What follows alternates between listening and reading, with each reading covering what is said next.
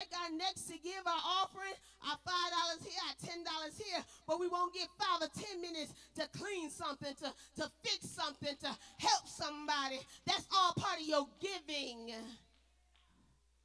Brother Bruce is one of the biggest givers in his church.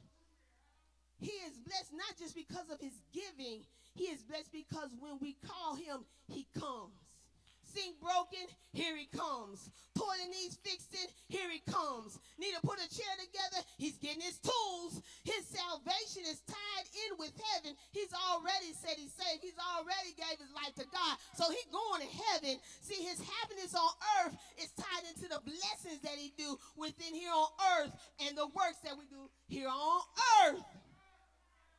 Deuteronomy 15:10, thou shalt surely give him, and thine heart shall not be grieved when thou givest unto him, because that